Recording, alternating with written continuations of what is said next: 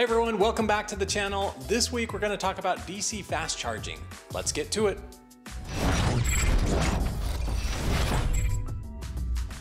For today's sponsor, we have 70My Dashcam Omni. I also have the hardwire kit.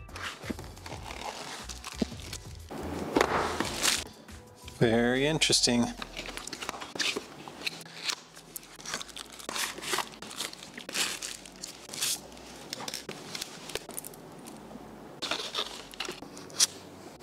I'm going to be installing the 70My Dashcam in this vehicle. I usually like to have my dash cam right kind of behind the rear view mirror. So I'll go ahead and run the wiring and get things ready to mount.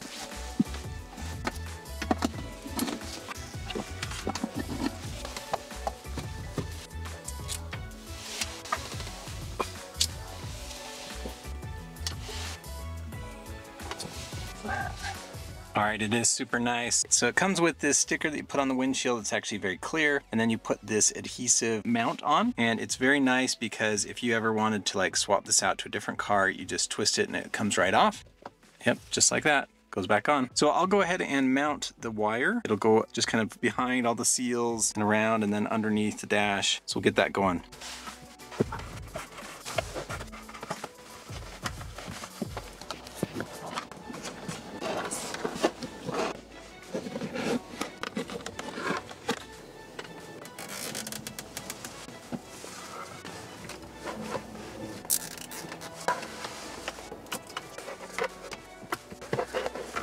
All right, just got done installing it. It's actually a lot easier than you think. For this dash cam, all you have to do is kind of plug in one end to the camera and the other end to the power supply and just kind of tuck the cable behind all the places where it says to. And now we're gonna start it up. Maybe we'll clean off the windshield, make sure we get some good picture, see how it works. Looks like it's got like a little face. It says I gotta connect to the app to activate the dash cam. All right, so we're gonna go ahead and add Omni dash cam. That's the one. Click the power button to authorize. So click the power button, authorize. So it's got a little smiley face and thumbs up. And we got 1, 2, 3, 4, 5, 6, 7, 8.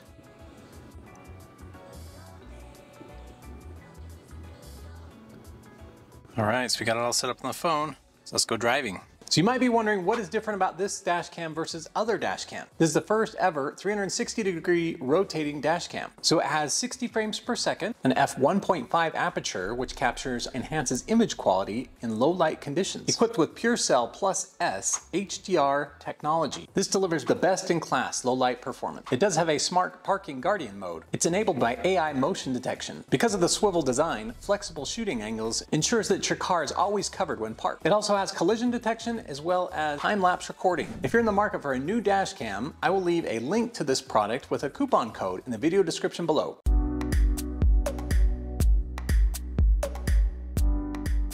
I realize we have viewers from all ranges of electric vehicle experience, from beginner all the way to very advanced.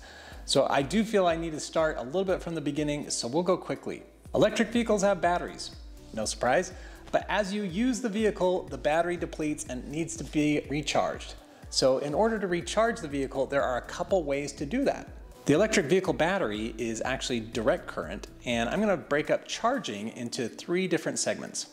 So the first segment of charging I'm gonna say is level 1 charging, and that is usually done from a regular household outlet. For the US, that's 110 volts, and usually around 10 to 15 amps. So there's electric vehicle supply equipment, and it itself does not convert it to direct current, so DC. It is still in AC form when it enters the vehicle. The vehicle has an onboard charger that will convert that to direct current for the batteries to charge. So level 2 charging is done at home and also away from home. So you can still purchase electric vehicle supply equipment for your own home, or sometimes businesses or places like that will have those on site as well. These are usually set up in places where you're expected to park for longer periods of time. These chargers can usually deliver 30, 40, even 50 amps. These are still using alternating current, still using electric vehicle supply equipment, still needs the onboard charger to convert it to direct current. So DC fast charging, also level 3 charging, is usually not done at home, and there are specific units that are set up in parking lots or on businesses. You may have also heard of Tesla. They have a fast charging network. That is DC fast charging. These can often go up to 200 amps, so charging very, very quickly.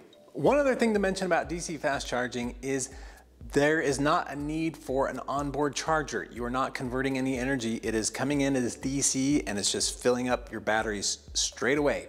So the differences between level 1, 2, and 3 are usually charging times. Now there's a lot of different factors that can go into this, the size of the battery, how fast your car can charge, and other things.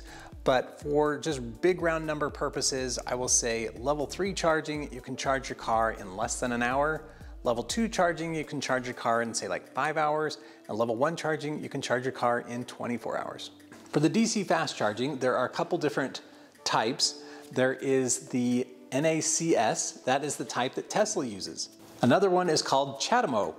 This one I think was popular with the Nissan Leaf, some other early vehicles, but is mostly phasing out now. Most electric vehicles now, other than Tesla, use CCS fast charging. CCS charging actually stands for Combined Charging System. So this has all of the elements of the AC, but also combines DC, so you get a combined charging output. That's what I'm gonna be putting in the Porsche. I know there's gonna be several that say you should really do the NACS. Tesla says they're gonna open up their fast charger network and that would be the way to go. When I convert it, this car will be just like all the other cars that need to somehow adapt to that NACS system. To my knowledge, there's also not an aftermarket kit that allows for the DC fast charging with the NACS.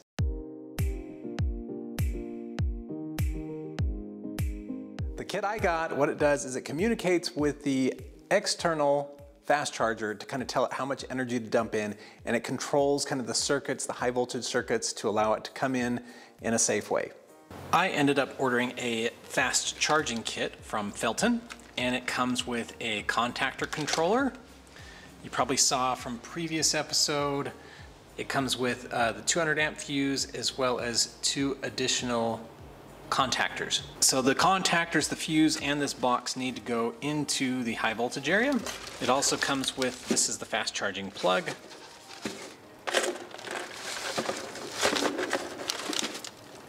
It's got a locking, what they call locking motor. So basically it locks it when it's in place. So this is a light slash button that should go kind of next to the charging port. So this is kind of an emergency stop button, and it also has a light that indicates what the charger is doing. It also comes with all the wiring and pins, connectors that you need.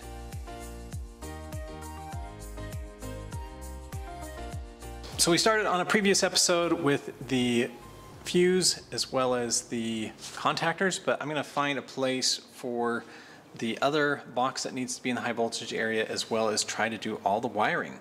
I put this middle plate on to see what kind of room I've got, and I thought, oh, it might be just great, perfect, kind of height-wise.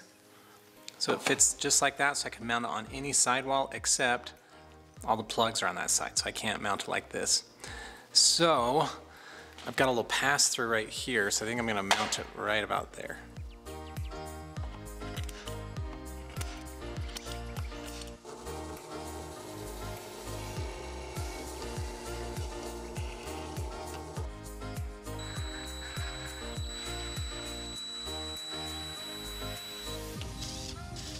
So it turns out that this profile is too high. So I just 3D printed another cover. This is, I'm gonna call it just a dust cover. There's no kind of gaskets or anything around the plugs. And so I just tried to measure best I could the openings and the geometry, so we'll see how this fits. Oh, that is amazing. I think that's really good. Good for me. Yeah, that works great. All right, this is where I've got it mounted. Connectors have enough room, the wires will go down. So I'm gonna take this plate off, we can make all the connections.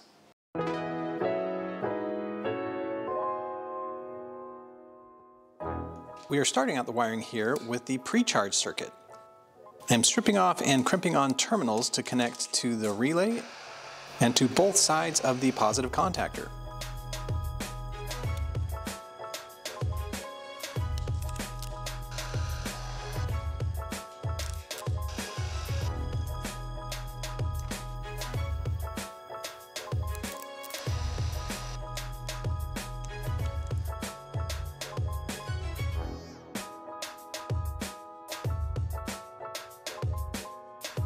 I need to clean up this wiring mess a little bit, but this is the contactor controller. I'll say the bottom plug here does all the controlling. So it switches all the contactors, the pre-charge relay. So I've got all those wired. I made little plugs for the various contactors. So again, I could take out a contactor and not have to splice wires. And again, that goes to the pre-charge relay, the CCS contactors, as well as just your high voltage contactors. On this other side, there's two plugs. One is a high voltage sense. And so that's basically to sense, I've got one here and one here, but that's just to sense when the high voltage is active. And then the other one is the CCS, I'll call it sense, and that's to here and here. And again, that's just to detect if there's fast charging that's trying to happen. So that's those three plugs. This plug is, I'll call it more of a communication plug. So all those get fed out of the battery box to other things like just the feedback from the lock motor. It also gets its power and ground from the car to be able to send to these wires. It's got the pilot and proximity wires and CAN wiring. So that's all these. That's going to exit the high voltage area. So basically a lot of those wires are not going to be completed just yet because this needs to get put in the car, and then I'm going to run the wires to length. So there's one thing I need to figure out is where I'm going to do the charge port. So if you guys have some good suggestions for charge port location, I'd love to hear them. In my previous build, I put it under the license plate. That seemed to be pretty good. I could also do it up front somewhere. I could do it where the Porsche had its gas fill point. It's kind of on the front fender. But anyways, if you got some other thoughts or suggestions, please let me know in the comments. The last piece of hardware is this one. This is the CCS VCU. So the CCS Vehicle Control Unit. And this one essentially communicates with the external CCS system. So it communicates to tell it to turn on, to tell it the amperage, all that good stuff. That's what this one is for.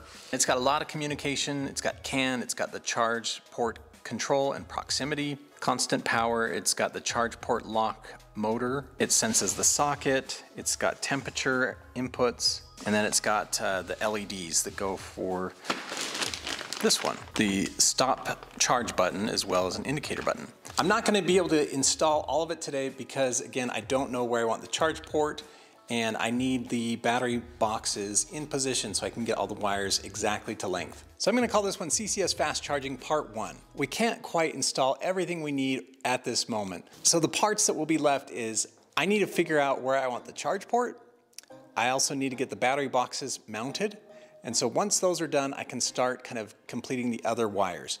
So the other wires are going to be kind of more like chassis wires, and then also wires running from and to the charge port. So we're going to get close, but not all the way. I don't usually do this, but I should probably do this more. I'm going to give you a sneak peek at the next episode, and I want your feedback. Here is the backside of the Porsche, and I'm going to be designing some brackets to mount the rear battery box. And there are some really good mounting points down below. So basically these two here, they held on a big bracket that supported the exhaust. And also there's some good mounting points here where the rear bumper was mounted. Also on top where the suspension, this is where the transmission mounts were. So again, some really heavy duty mounting. I'm going to use them to create some brackets to hold on the battery box. So I'm going to show you a sneak peek here at the design and let me know what you would change. This is kind of a rough scan of the motor bay. I probably need to rescan it, make sure I get some good measurements. So I'm going to go ahead and hide that.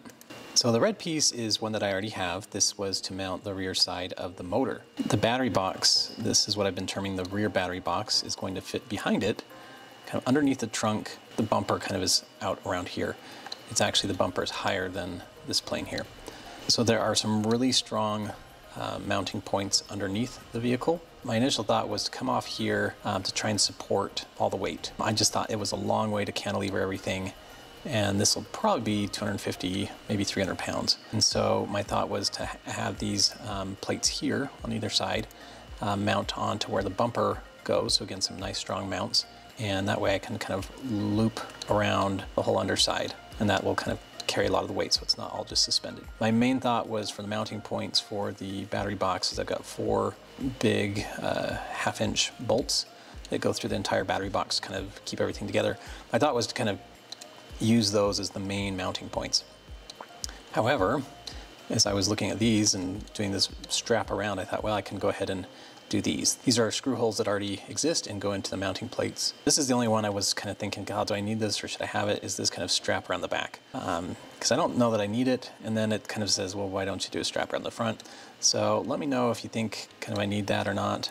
And my thought was if I do that again, I'll just kind of reuse some of the holes that are there. Again, this kind of shows you the motor bay. Go ahead and hide that. So this is what I've been terming the main battery box. This is what I've been terming the front battery box. And my thought was there is a main mounting point up front for, this was originally for the internal combustion engine. It had one mount here, as well as the mount here on top of the rear suspension. Those were transmission mounts. So those are kind of all heavy duty, and that's what I'm planning to reuse. And then underneath, create kind of a frame or structure. So again, this is where the front mount would be. I thought I could have these go up here. These ones come all the way back to here and bolt in here. So for this one, again, I got big mounting hole here, as well as one on the other side over here. So I would make sure this is secure. This big one has got mounting to this front one. So again, these should be mounted together. Again, I could add lots of little triangle gussets and things, but my main question is, am I way off or do I need to look at some other things? I think I mentioned this is the next episode based on the comments, and I might need to rescan. It might be more than an episode away, but looking forward to your comments, and hopefully it'll help me get some good mounting for this. I should also mention I've been treating these as separate battery boxes, but my intent is that they are all just one battery box. So they're all going to be mounted in the same place. They're going to have cables and wires going from one to another. But my thought is I'm going to actually kind of cover those up or join them so it's all just one big battery box. The reason for doing this is once everything's together, like those 3 battery boxes, maybe that plus the motor, it's going to be like 1,000 or 1,200 pounds, and that's just not easy to move around or mount. So my thought was to be able to mount this in sections would be easiest, but again, I'm treating this just as one big battery box. So that's going to do it for this time. See you next time. So CCS stands for, we are starting out the wiring here with the, gosh, why can't I think of it?